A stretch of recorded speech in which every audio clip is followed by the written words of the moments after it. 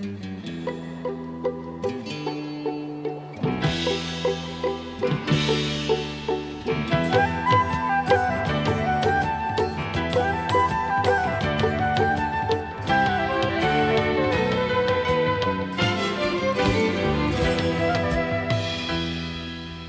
you for joining us. Public diplomacy is more essential now than ever, and our special program today takes us to Toronto, Canada, where we had the honor of interviewing Israel's Consul General Galit Baram. She will share her thoughts on the friendship of Canada with Israel and the Jewish community following these messages. Life Extension magazine brings you new discoveries in health and anti-aging. Our science-based research and supplements are so advanced they're many years ahead of the medical mainstream, with quality control standards that exceed FDA mandates. Life Extension has covered groundbreaking medical research for more than 35 years. For your health and future, you deserve the best. Learn more at lifeextension.com. The space to dream, to create, to build. Any room in your home can become a comfortable space that's all your own with a Carrier ductless system. There's simply nothing more efficient. With comfort controls you can set with your smartphone, filters for cleaner, fresher air, and humidity settings that are easy to adjust. It's just one more way Carrier helps make you comfortable, however you define it. Carrier, turn to the experts. When I was young, it seemed that life was so wonderful. A miracle, oh it was beautiful, magical. And then they showed me a world where I could be so dependable, oh intellectual, cynical. Find magic again. Sprout by HP. With Intel RealSense technology inside, now you can bend the rules of creativity outside.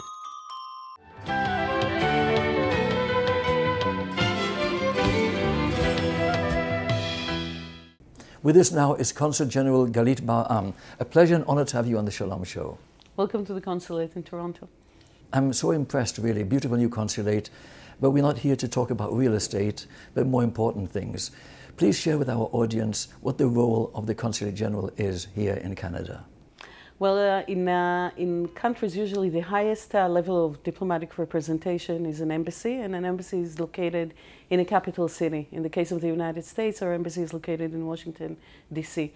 But in addition to that, in large enough countries in which it is difficult for an embassy to cover the entire area, then the area is covered to mini embassies, which are called consulates general. In the United States, there are 8 consulates in addition to our embassy in Washington, D.C. And here in Canada, in addition to our embassy in Ottawa, we have 2 consulates, one in Montreal and one in Toronto that covers Ontario and Western Canada. We do political work. We are very active on the economic level. We do academic exchange and cultural exchange. We're very involved in that. And social media, of course. And we maintain very close relations with the Jewish community. How are the relations between Jewish people here in this great city and in Israel? Well, when it comes to the Jewish community of Toronto and in general the Jewish community in Canada, I have only compliments and good things to say. This is a remarkable community which is very engaged, very supportive of Israel. Members of this community volunteer in Israel. They send their children to serve as lone soldiers. They keep property in Israel. They travel back and forth. They send missions. They send their own children to Israel on birthright and other programs. And when their sons and daughters are students, many of them spend a semester in Israel as well. From afar, they support many causes and organizations in Israel. And I believe that most Israelis are not even aware of the great contribution and devotion of Canadian Jewry. And this is definitely my responsibility as an Israeli diplomat serving in this country to provide information about that and to teach about the great contribution of this community to Israel. Speaking of contributions, it's interesting that Israel contributes so much to the world. From the days when Israel exported oranges and flowers to Europe and now high-tech all over the world, much to the admiration of many and jealousy of others. Tell us how you view the accomplishments and achievements of the State of Israel. Israel is celebrating its 70th year of independence this year, and there are many reasons to celebrate Israel's dramatic achievements. It's a small country. We started with citrus oranges, with the export to the European market and the American market. It was very fashionable at the time in the 50s and 60s to give a crate of citrus fruit for Christmas. And we started with that, a small country that absorbed a very large number of refugees and immigrants, Holocaust survivors from all over the world, and had to provide work and support and shelter for all these newcomers and defend its borders. A nascent state, a small country, very weak in a very problematic region, and it's still one of the most problematic neighborhoods, roughest neighborhoods on the face of the world. And since then we've developed and evolved dramatically.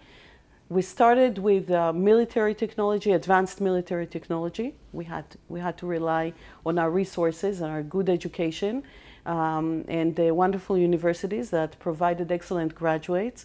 And we had and still have a very strong army, the Israeli Defense Forces. So much of the technology that was used in the time for military purposes later on was adapted to civilian use as well in the field of communications, in the field of cybersecurity, for example, in the field of medicine and emergency medicine especially. Israel is one of the leading countries in the world nowadays, a startup nation, and we pride ourselves of being a startup nation. So many companies represent this original, I would say, out-of-the-box thinking that is very common in Israel, a certain lack of respect to hierarchy, which is also very common, very prevalent in Israeli society. And we see a growing number of Israeli high-tech companies which work mainly in the United States. The United States is definitely a very important market for Israeli companies, for entrepreneurs, but also in Canada. We see a growing number of Israeli companies represented here in Canada as well, in the Greater Toronto area and in Vancouver. Back to public diplomacy, I was just thinking of the higher standard Israel is apparently held to, a compliment Israel does not need, and the lies by omission perpetrated by media in general, ignoring horrific events in one part of the world and then focusing on Israel when there are some unfortunate things that happen there. But actually, there is this hypocrisy that's taking place, a media bias. What's your view on that? Social media is definitely a very important diplomatic tool when it comes to the Ministry of Foreign Affairs. We're very proud of the fact that already 25 years ago, the Israeli Ministry of Foreign Affairs was the first to have a website. At that time, 25 years ago, it was quite an achievement. When it comes to social media, definitely this is a very important diplomatic tool. When it comes to the coverage of Israel, the tendency sometimes is to concentrate on the Israeli-Palestinian conflict and many other issues that are very important as well, alarming, especially in the Middle East, are totally neglected. One example is the situation in Syria, the floods of refugees, waves of refugees that are flooding the Middle East and Europe as well, the tension between sovereign countries in our region and the rise of armed militias and terror organizations in the Middle East. All this is pushed aside, and the tendency usually is to concentrate on the Israeli-Palestinian conflict. And we believe in Israel that the situation, of course, is more complex, that the picture is more complex, that the situation could not be judged in terms of black and white. There are 50 shades of gray in the middle, even though I hate using this term, 50 shades of gray. But definitely the situation is complex and should be perceived, should be seen in its full complexity. So we use social media as a diplomatic tool to provide information about Israel, about geopolitical issues, about regional issues, but also about Israeli society and about Israeli culture and lifestyle and cuisine. And there are many people around the world who are extremely interested in what Israel has to offer. What surprises me is the lack of harmony and the friction between different elements within the Jewish community and others in the United States, for example, and everywhere, I guess, and of course in the Knesset. It seems inconsistent and totally wrong priority. If there's an emergency, everybody should be united and cooperate, but all of this backstabbing and focusing on trivial things, in my mind, I think is tantamount to treason. I can speak about Israeli society. Israeli society is diverse. There are many voices and many opinions that are expressed by Israelis on the right and on the left. Many of them are Zionist, many of them support Israel, and they would do whatever is necessary to protect their country. Public debate in Israel tends to be loud. This is the way we are. This is what makes us Israeli. It's heated, it's passionate, it's loud. That's the way we conduct things. But when Israel is in trouble, when Israel is under attack, then people unite on the right and on the left from different sectors of society to defend their homeland. We see that in Jewish communities throughout the world as well, in North America, especially here. I can speak about the Canadian example, and I know for sure that when Israel is in a situation in which it needs the support of world Jewry, of the diaspora, then Jews unite here and they support Israel and they do whatever they can to ensure the security and safety and sovereignty of the state of Israel from afar. And this support is crucial, this support is vital. I was going to mention that a Democrat, a famous Democrat, arguably the most famous lawyer in the world, Alan Dershowitz, has been on my show many times. His own family members have been criticizing him furiously because he said positive things about Trump moving the embassy. I'm not going to venture opinions. I'm trying to be neutral, actually. Whoever is good to Israel, I say thank you for your support, whether it's Mike Huckabee or whoever it is. That's my personal view. What are your thoughts with regard to the fact that the United States has finally recognized Jerusalem as Israel's capital? When the United States actually moved the embassy to Jerusalem, there was quite a celebration in Israel at the Ministry of Foreign Affairs. A big reception was held in honor of our American friends. And a very curious situation was created in Israel on that particular day in which people were celebrating in Jerusalem the move of the American embassy to our capital. People in Tel Aviv were celebrating the victory of Israel in the Eurovision Song Contest, jumping into water fountains, dancing all over the city, while in the south our soldiers were defending the borders with the Palestinian Authority, with Gaza, defending Israel and the civilian population with all these very violent clashes. So it's this dichotomy pretty much represents Israeli society with all its beauty and complexity. When it comes to Jerusalem, I have only one thing to say as an Israeli diplomat, as a trained archaeologist, because I used to be an archaeologist before I joined the Ministry of Foreign Affairs. Israel finds itself in a ridiculous situation in which it has to prove over and over again a 3,000-year-old connection between the people of Israel and the land of Israel, and between the Jewish people and its eternal capital, Jerusalem. And I find it personally preposterous. I find it ridiculous. There is archaeological evidence. I myself participated in digs, and the finds show and prove this connection of thousands of years between our people and our land. But in many cases, we find ourselves, Israeli diplomats, defending the cause of Israel in the international arena with international organizations. We believe, the Israeli government believes, that all countries should move their embassies to Jerusalem. The United States was the first country to move its embassy to Jerusalem. Others followed, and we expect others to do the same decision and to move their embassies to Jerusalem as well. And they absolutely should. What a hypocritical world we live in. Amazing. And speaking of scientific fact, I'm fascinated by the thought that you were an archaeologist. I was on the Golan Heights once doing a show and standing on a road there. On one side was a barbed wire fence, and in 3 languages it said danger mines, landmines. On the other side were vineyards planted by Jews, landmines planted by the Syrians to kill, grapes on the other side. What a paradox that is. And of course, back to archaeology, what do the critics of Israel, how can they respond when we point out that in Katsrin on the Golan Heights, there's absolute, irrefutable evidence, proof of a Jewish presence there. 3,000 years. And no archaeology that supports any Muslim presence. Of course, Islam only has existed now for 1,300 years, 700 years after Christianity came into the world. And what are they doing to Christians in Egypt, who preceded them by 700 years, butchering them in their churches? Anyway, so let's talk about archaeology again.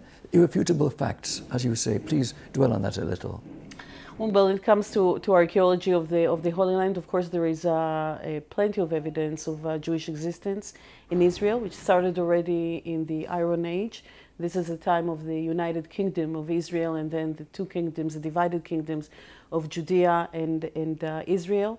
There is evidence from the Hellenistic period and the Roman period and the Byzantine era, and before that the Persian era of Jewish existence in synagogues, in Jewish symbols, the menorah, in writings and texts in Hebrew, in ancient letters. And of course, every textbook that teaches the history and the archaeology of the Holy Land will include this information. There is also Muslim existence in Israel in later periods of time, and Israel has been conquered so many times by different armies, by different empires, and it's built, archaeologically speaking, as a wedding cake, layer upon layer upon layer of history. And the connection, of course, the connection between the Jewish people and the land of Israel is an integral part of it. It's a basic element in the history of the Holy Land in general. This evidence is provided by archaeologists, not only Israeli archaeologists, researchers, biblical researchers from all over the world, and archaeologists as well, who are aware of this fact. When it comes from the international community, when it comes from international organizations that question this fact, this is of course very frustrating for Israeli citizens, for Israeli diplomats, and for Israeli archaeologists who are aware of this truth, of this historic truth. The ultimate chutzpah on the part of the world, I would say, this inconsistency. On a more positive note, I'd like to ask you to share with our audience what is currently happening in Israel, what new amazing projects are at hand. Well, I can talk forever about Israel. We could continue this interview until the end of time. When it comes to Israeli society, we just celebrated the Pride Parade in Tel Aviv. 250,000 people showed up for this Pride Parade. Toronto is going to hold its own Pride Parade later on this weekend, and I want to see how many people will show up for that. So when it comes to minority rights and women's rights and gay rights in Israel, of course, we have a lot to offer. When it comes to the amazing achievements of our high-tech companies, I can say only good things. They represent Israel with pride. It's so impressive to see these young and women and how much they do for the sake of Israeli economy and for the sake of Israeli society in general, in building bridges between Israel and North America, the United States and Canada.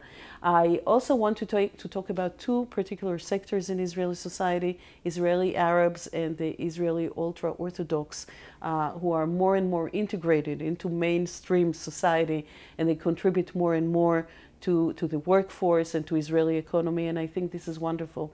It's really great to see that. This is also very interesting, and I don't really like talking about negatives, but I just can't help bringing up something that really annoys the hell out of me, and that is the BDS movement. What are your thoughts with regard to that? Well, boycott, divestment, and sanctions against Israel, the BDS movement definitely attracts a lot of attention at the Ministry of Foreign Affairs. It's very high on our agenda. We follow this activity, especially on social media. But I have to tell you, I know that many people are extremely worried about BDS, especially parents who send their kids to university, to college, and they want to make sure that their children study in a protected environment, that they're allowed to study well and to party a bit, which is also needed for college students and university students. And they're worried about expressions and manifestations of BDS on campus. But we Israeli diplomats, when we look into this phenomenon of BDS, we measure it on several levels. the political level, the economic level, and of course the academic and social media. And when it comes to the political level and to the economic level, I have to say openly and freely that this movement does not influence whatsoever Israel's political relations and diplomatic relations with other countries. We cooperate very closely with many friendly governments. When it comes to economic cooperation, Israel, as a startup nation, has so much to offer on medical technology and communication and so many other aspects that people are extremely curious about the achievements of Israel and want to cooperate with Israel. On the academic level as well, we see excellent cooperation between universities in North America, especially in Canada. We see that in the United States as well, on research and development, on academic cooperation and exchange, student exchange, missions that travel back and forth. Good things are happening. On social media, we follow events. We have to deal with protests every now and then, with manifestations of BDS, with letters and petitions every now and then. All this is manageable. We can live with that. I can't say it's not annoying. It is annoying for Israeli diplomats serving abroad, but we can live with it. In my opinion, BDS is just another expression of anti-Semitism. It's as simple as that. When Israelis, and especially Israeli soldiers, are characterized as if they were Jews who were described in the Der Stilmill in Germany in the 1930s, the same anti-Semitic characteristics. There is no other way to explain, there is no other way to describe it but sheer anti-Semitism. But again, this phenomenon is manageable and we can live with it. It doesn't harm Israel. What final message would you like to share with our audience as we conclude this first interview in the new consulate? I would like to encourage people, first of all, to follow us on Facebook and Twitter for wonderful information about Israel, about Israeli society, and about our activity. Israel in Toronto on Facebook and Twitter. I would like to encourage people to visit Israel, to go to Israel, to send their children to Israel, to see what our society, what our diverse society, which is this colorful tapestry of Israel, has to offer to the world. It's quite an experience, and many people describe their visit to Israel as a life-changing experience. So I do encourage people to hop on a plane and go to Israel and see how much Israel can offer to the international community. So many people have views, but not enough have actually taken the opportunity to visit and see for themselves. What do you think? I think I agree with you. I fully agree with you. I believe that reading about Israel from afar, watching interviews with Israeli diplomats, hearing about Israel from afar, this is one thing. It reflects only an aspect of Israeli society, but visiting Israel, speaking to Israelis, eating Israeli food, listening to Israeli music, seeing how diverse and colorful our society is really a life-changing experience for many people. I do encourage people to go and visit Israel. Consul General Baram, a real pleasure. Thank you so very much. Thank you for your time. I'll be right back.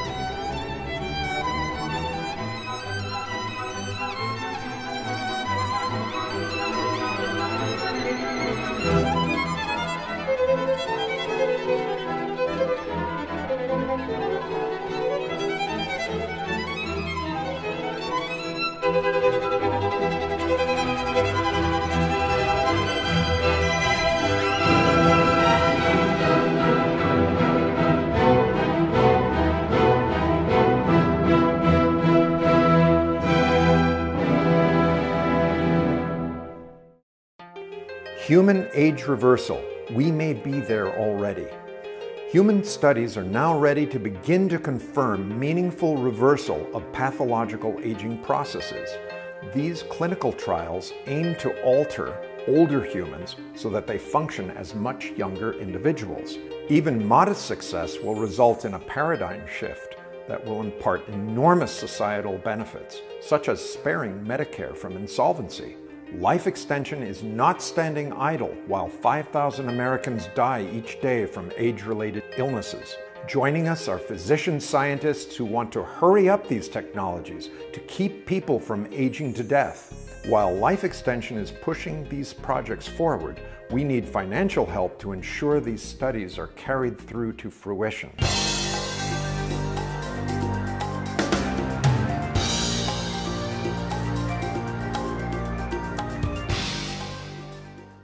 This concludes our special show for today. I'm Maya Brandt, and thank you for being with us.